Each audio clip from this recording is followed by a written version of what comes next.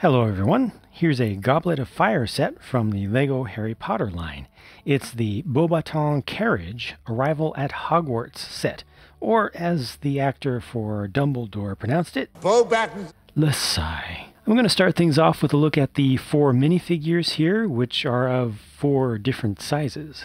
I can't quite put a finger on why, but I really like this finest threads version of Hagrid with the tie and the furry coat. I don't know, I just feel like it has a little bit more personality to look at the figure on the whole than the standard get-up for him. And this uses the most recent version of his body and also the wide arms there. And he has a couple of paddles there for directing air traffic coming in to land. Taking a look underneath here, his face without all the facial hair is interesting.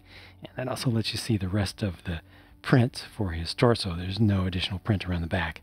Madame Maxime is appropriately a bit taller than Hagrid and has a really good print going down the front and back of the torso, as well as the exclusive printed tall slope piece there. So that's actually pretty continuous all the way through, lines up pretty well, and is just it's produced pretty well. She also has an alternate face. And then here are the sisters, Fleur Delacour, actually JANGBRiCKS Fleur Delacour, and Gabrielle. These have the same new hair pieces, hair and hat pieces together, dual molded, and also the same torsos, which is appropriate because they are supposed to be in uniform. Got the nice dual molded legs there on the left, short child style legs on the right. I know that nowadays a lot of people prefer to always see the mid-sized legs being used just because you can articulate them, you can move them around. But I personally still see the value of having the smallest possible legs to really accentuate the difference in size between different characters.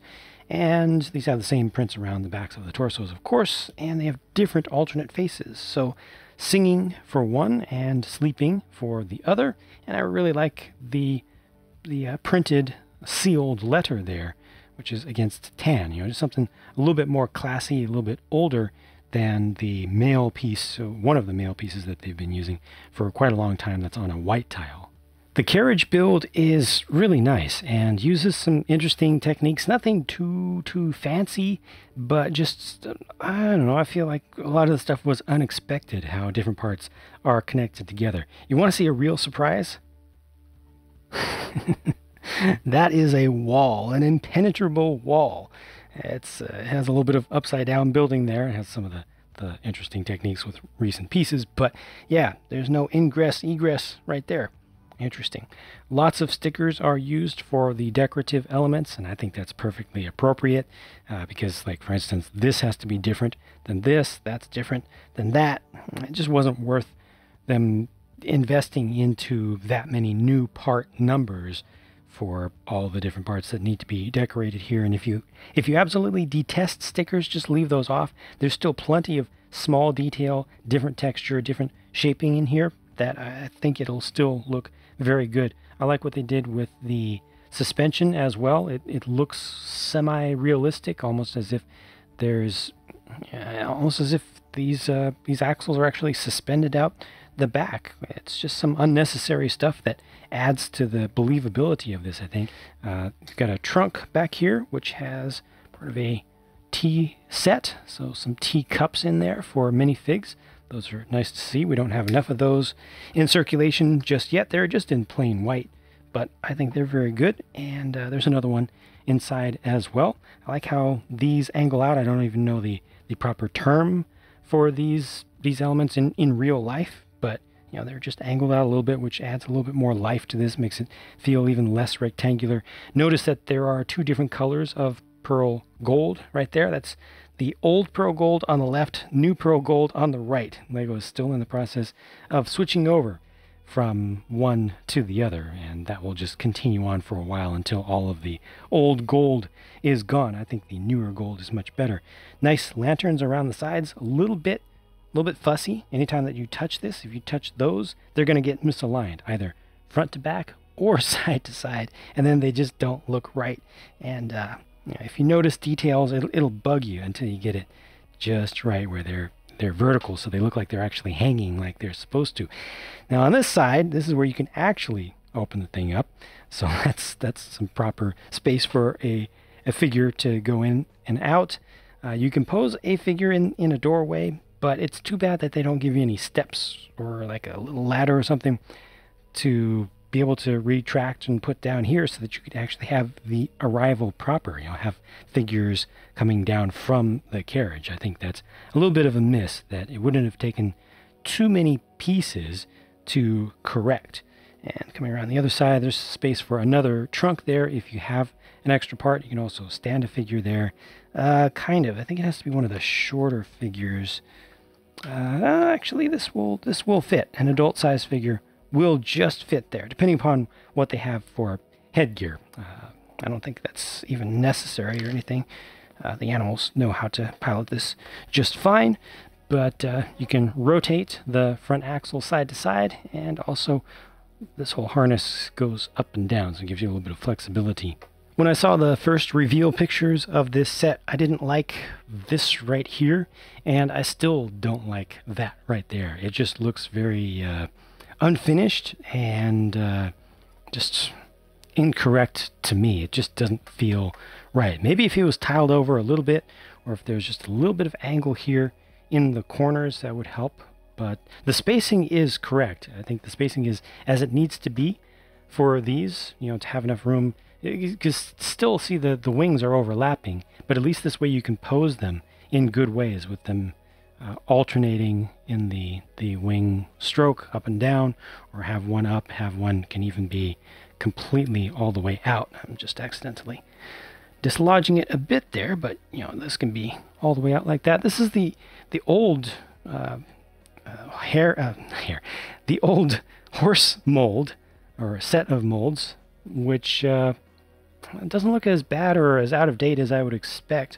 It's a good print that they have for the harnesses on these, and these wings are just so beautiful. It's an absolutely magnificent design that's useful for realistic and also fanciful flying things. And these are just in plain white. I love just how flowing they are. Lots of compound curves there. Just a really great piece. And of course you can remove these, and they actually do include in this set an extra pair of 1x2 white plates to take up the space used here. So you can fill up that gap, so you don't have the little bit of gap. So you can have these just flying freely if you want, and they are able to rear up as well. Now, the Harry Potter series is written by a British storyteller, so naturally you have a small enclosed object. It's going to be much larger on the inside than it is on the out. And to accommodate that in Lego form, they let you open all of this up, and it's basically a one-step transformation process, which is actually pretty nice. It would be lovely to have some walls to bring down on the sides here, but I think this is pretty classy and pretty well done. So you've got the beds upstairs, which don't even open up. That's literally the roof of the place. You're just seeing the pillows appear. You've got some studs out here, so you can attach adult-sized figure regular legs to the back of that if you want. Basically, one of the figures in this set will fit there, and the others will just lay down. And yeah, you've even got some furniture. I mean, this is the nicest thing how this is done, leaving enough space for the hinge in there.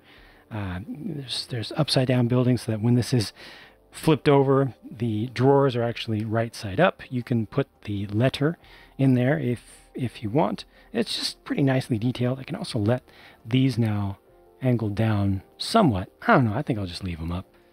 I think it looks fine like that. But yeah, this is. I think it's nice. I think there's a nice amount of magic to this, and it doesn't need too much more to be realistic. I think that this strikes the right balance between trying to depict things as they're supposed to be in universe, and having just a reasonable build that's, again, easy to transform and also looks pretty good and has space on the inside still that's preserved. You can see that this wall here is basically just a single brick thick. It's the same as on the other side. There's actually a little bit more room afforded on this side than the other side's build, because this side has the arches to give it a little extra strength there. So you can put figures in there and it all works out pretty well. You can also stand figures here. No studs though, which is good and bad. The bad is that you can't get figures to stay exactly where you want them to be. The good is that you can put figures wherever you want them to be. And then here's the additional teacup and also a kettle that is dark azure right there. And the rest of this lighter blue color is the light royal blue. And that's pretty much it for this set. Here are the other pieces of the set. I already mentioned the 2 1x2s to finish up the animals if you separate them away from the carriage. This is just a bottle for Hagrid, and my set actually did include an extra one of these wonderful teacups. I don't know if that was supposed to be there, if every set is going to come with an extra. I certainly hope so. And you only have one extra wand.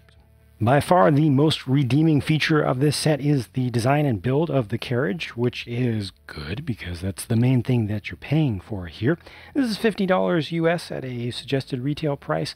I personally feel like it should be more like $40 based on the amount of stuff. Yeah, $40, that's about as far as I'll go with it. I think $40 is about reasonable. It's definitely possible and not even that difficult to defend the price of this if you just want to take that stance, if you really like everything that you see here. I mean, we do have a couple of larger than normal figures or specialized, and then also a couple of animals, plus the wings and everything. So, you know, those always add to value relative to what you would expect from a price to part ratio perspective. But just to me, you know, I'm always going to tell you what I think based on what I see, purely subjectively, and of course separate that out from any objective analysis. But I don't quite see $50 worth of value here myself. But if you really want this and you end up paying $50, you're not getting ripped off. It is a good set, and it has good figures, good features, and good display value, with the exception of just this thing here, which I think needs a little bit of work. If you want to see the entire build process, including the interesting ways that some of the parts of the carriage are put together, you can see my real-time pure build or the sped-up speed build. I'll link you to both of those right now and talk to you again soon. Thanks for watching. Bonjour! Bonjour. He's a French model. Actualise Jean, c'est Fleur Delacour. Actualise Fleur Delacour.